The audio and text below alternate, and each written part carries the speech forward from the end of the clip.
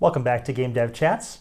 This is Ross, and today's topic is creating AAA production pipelines for indie teams. So what does AAA mean? Well, AAA is high budget, high expectations. These are typically very large teams. If you're working in the mobile space like me, you might be looking at 15 plus people for a 2D game with a budget 2.5 to 3 million and above. If you're doing a 3D game in that same space, you could be looking at teams as large as 60 to 80 people and budgets over 25 million and up. What's a production pipeline? Production pipeline is taking an asset from its concept phase all the way to game integration. And what's an indie team?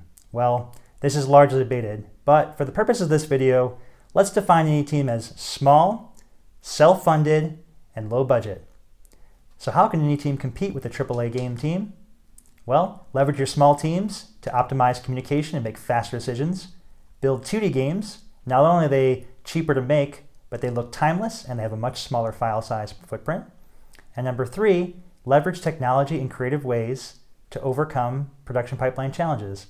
And that's what we're going to talk about today.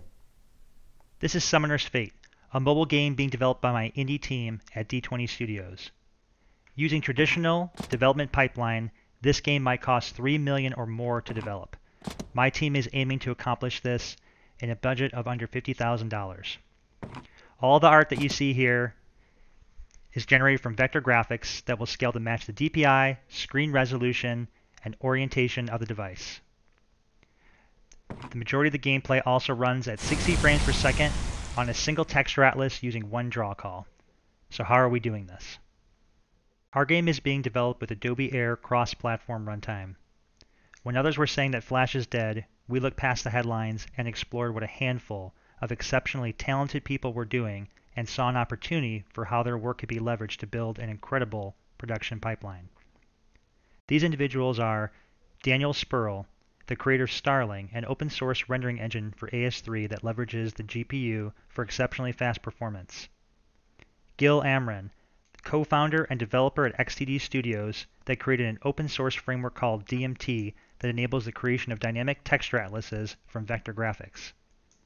Shenwang Leo, lead engineer at Igret Software that created Dragon Bones, an open source platform and free-to-use animation development tool that enables the creation of 2D armatures.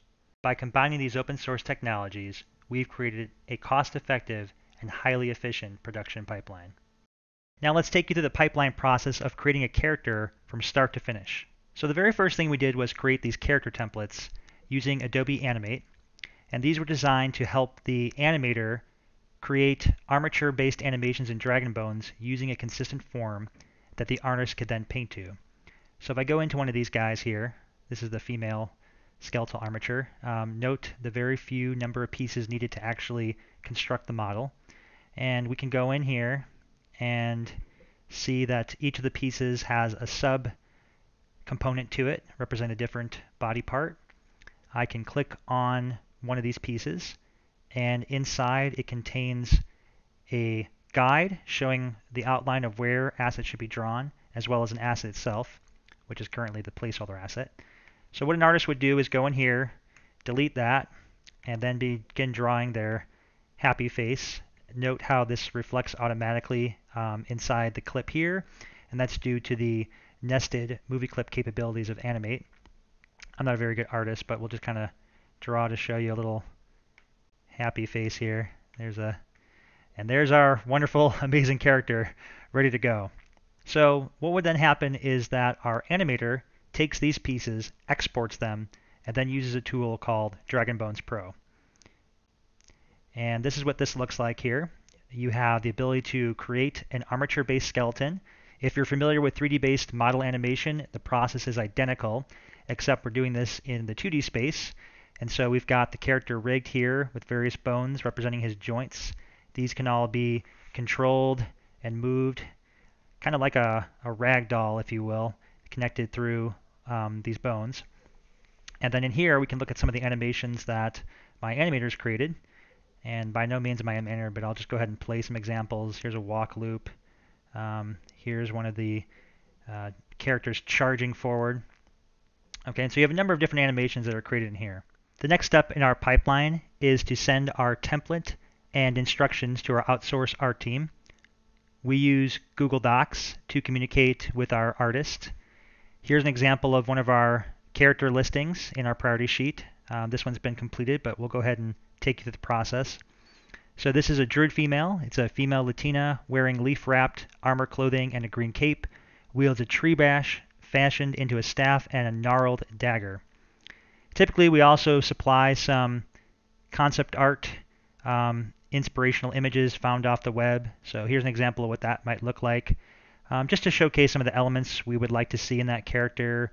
This leaf-wrapped armor was pretty cool. We like these roots and twigs kind of showing in there. Thought this hairstyle would be kind of neat for this character. Then what will happen is that the artist will come back and do a sketch. It'll look something like this.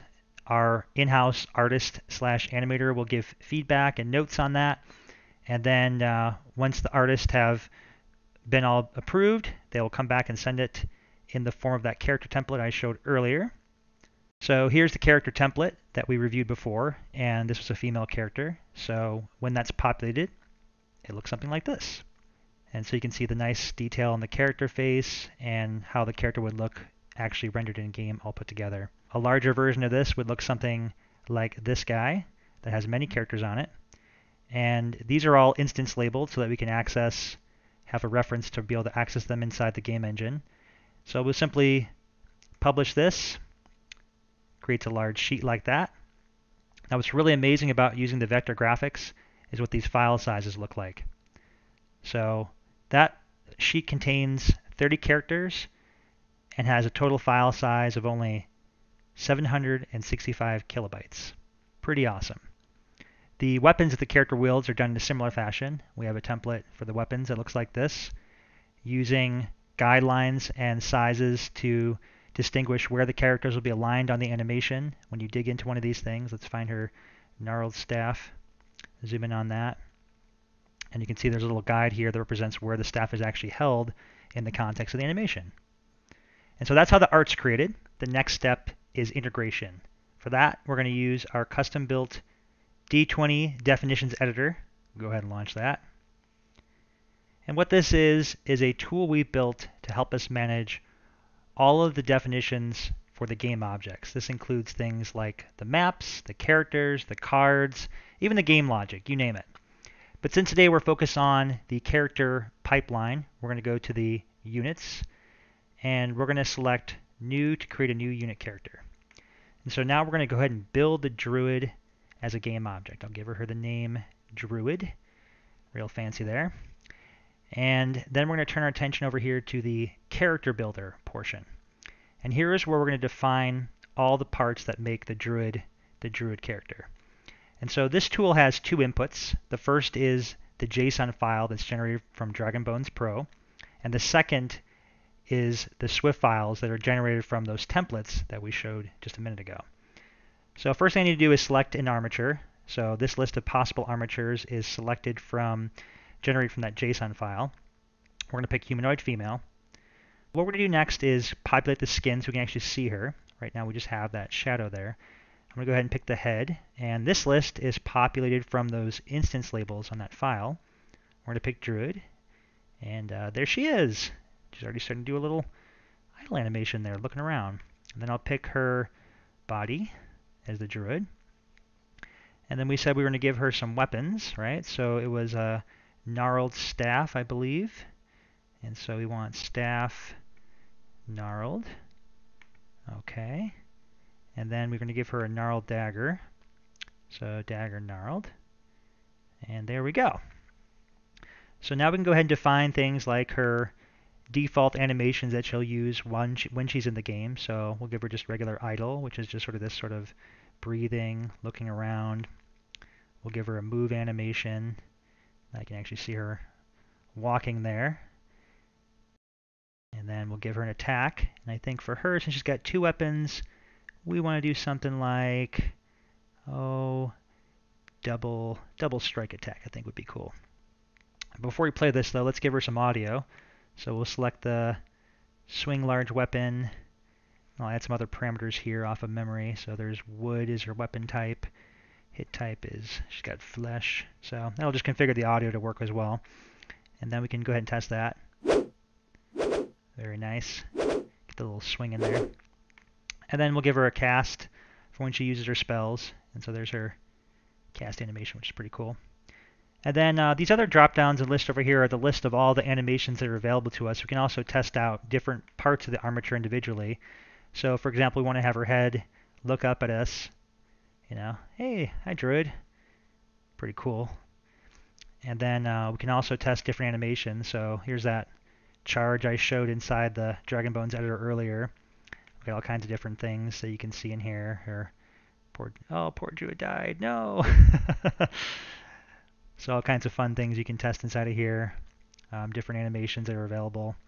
And this is a cool way to see the different pieces of the game come together in a very nice and integrated way. One of the great advantages here is that there's absolutely no coding necessary to now tie these pieces together, and this is fully ready for game integration. So just a couple other steps we're going to do. We're going to give her some attributes here so that she's got some basic stats. So life is how much hit points she'll have. We'll just say she's got 20. And then we'll give her an attack value as well so she can deal some damage to her enemies. And these all have default values as well that'll give her some basic stats so that she'll still work even if you don't define them, but I'm just going to show off some of the other cool things you can do here. If we want to give her any special triggered abilities or other customized traits or actions, those can all be defined here as well. But for now, we're going to go ahead and save this new character. And so now she shows up in our list here. And all we have to do now is close out of this tool. The output for that file is a DB file. So this is a simple SQLite database. We're going to copy that, and we're going to go into the source folder for the game. And then I'm going to go ahead and paste that into the source folder. Okay. And now we are ready to actually test her in game. So I'm going to go ahead and recompile the game engine now to run.